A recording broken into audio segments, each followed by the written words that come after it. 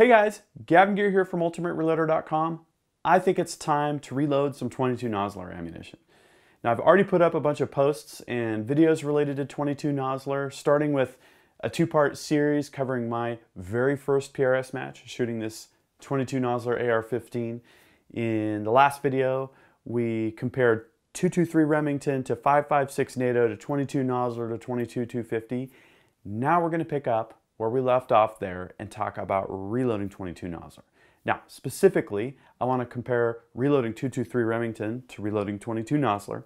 We're going to talk about some potential problems and some solutions for reloading and shooting 22 Nosler, some of the load data, some of the pressure signs, that kind of thing. We're going to walk through the process end to end and wrap things up. So let's start by comparing 223 Remington to 22 Nosler reloading. I'll first go over my setup here. I've got the Hornady Lock and Load AP 5-station progressive press with my KMS squared light, which sheds a little bit more light on the subject. And it was set up to load 223, and all I had to do to switch over to 22 Nosler was two things. One was swap the dies out. Second was adjust my powder charge and add a different powder.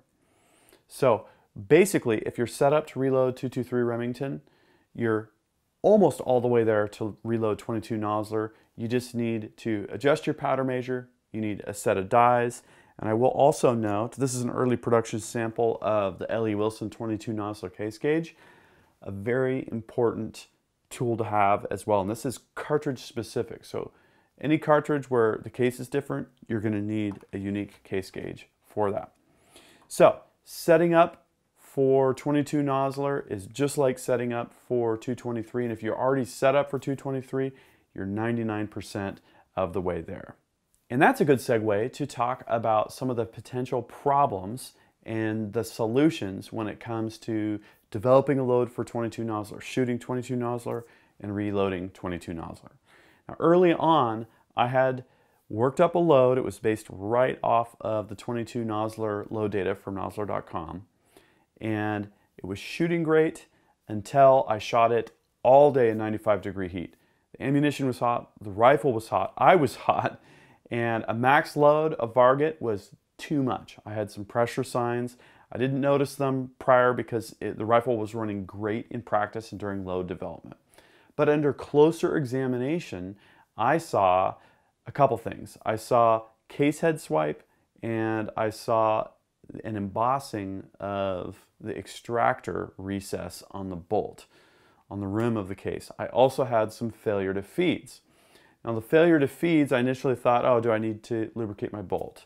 Do I have too low of a load where it's not cycling the bolt all the way back? Well, once I took a look at the pressure signs, that case head swipe, the extractor emboss, and also flattened primers, I knew that I had some sort of an issue. And with 22 Nosler, there's going to be two primary issues you're going to run into. One is pressure signs, because you're running a hot-rodded cartridge, you're right on the threshold anyway, and it's easy to push the pressures over that threshold, especially if you're shooting in high ambient temperatures like I was with a faster powder like Varget. So the pressure is one potential issue. The other potential issue is timing. Some guys are extending their gas tube 2 inches. And or running heavier buffers. So if you're running into issues, if you're seeing something that you're not comfortable with the cartridge, it could be either the rifle or it could be your load. I solved my problems by going from Varget to a slower powder, H380, which is sort of the canonical Hodgdon powder for 22 250. In fact, that's how it got its name. 38.0 grains in 2250 of this H380 was the sort of classic load. Going to that slower powder completely solved all of my issues. Now I've heard of other guys having problems. Some of the early feedback on 22 Nosler, evidently Johnny from Johnny's Reloading Bench had some problems with brass getting torn up. I know Nosler came out with a revision. It's a more durable brass in the second revision. I believe I'm using the second revision, and to test that, I actually did 10 firings in a row of this load, which is 30.5 grains of H380. That's 97% of max. After 10 firings, this case is still in good shape. If you look really closely at the picture, I'll put that up here, you can see that the actual stamp is slightly more faint, but if you look at the rim thickness, it's just cosmetic, and that is kind of an artifact of a rebated rim design in a hot-rodded cartridge. Less area, more force equals more pressure. Much higher pressure on this rim is where some guys get into trouble with their timing, their pressure, and it is normal. But just to prove a point, I did 10 firings in a row, had zero problems with that, and I'm really liking this H380 load. So I'd recommend, if you do run 22 Nosler, and if you do reload 22 Nosler, that you give it a try. Okay, so there's some of the problems, there's some of the solutions. I'm gonna have more detail in the write-up, of course, as usual. Let's take a look at the reloading process.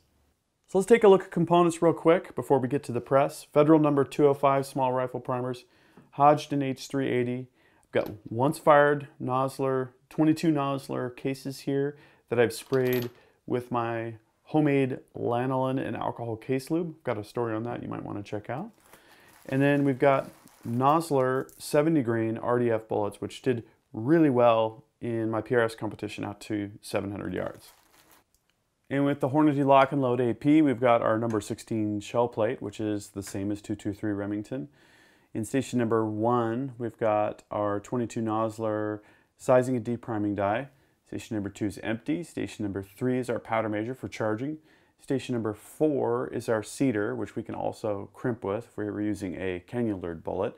Station number 5 is empty. All right, let's get things going. We're going to start by taking a case and put it in station number 1. Size and deprime, and then on the way down, before we half index to the priming, we're going to grab the case out and validate our setup. So first we're going to look at sizing, which means inserting the case in and looking at the case rim with respect to the lower and upper steps. We're good here because we're between the two. We're not protruding up out of the back of the case gauge. And then we're going to check our trim length. We're good. So we can put this back in station number 2, prime it, and then just continue inserting cases into station number 1 each time until the press is fully run up. Once we start getting cases ready for station number 4, we're going to start placing bullets as well.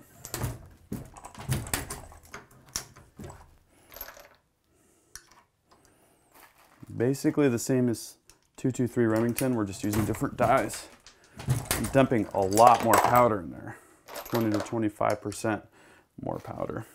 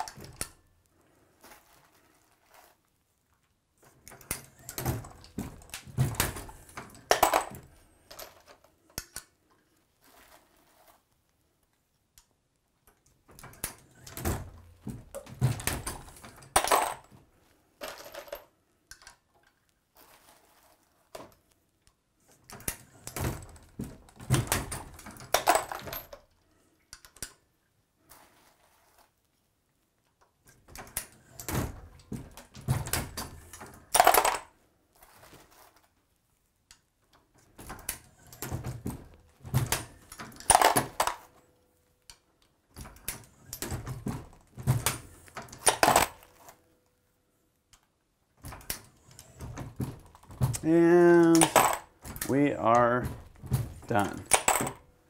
Well, there you go. Loading 22 Nosler is not difficult, but it does require some attention to detail. I recommend starting by loading small batches of ammunition, shooting it over a chronograph, taking a close visual inspection of your cases after they're fired, and making sure that everything looks good. Do you have any signs of pressure? Do you have any signs of timing? If you do, you can either make adjustments on the rifle or you can make adjustments with your powder or your powder charge. There's a lot of things that you can do to get 22 Nosler in the sweet spot. It's a hot-rodded cartridge, it's a lot of fun, and I hope that you'll give it a try.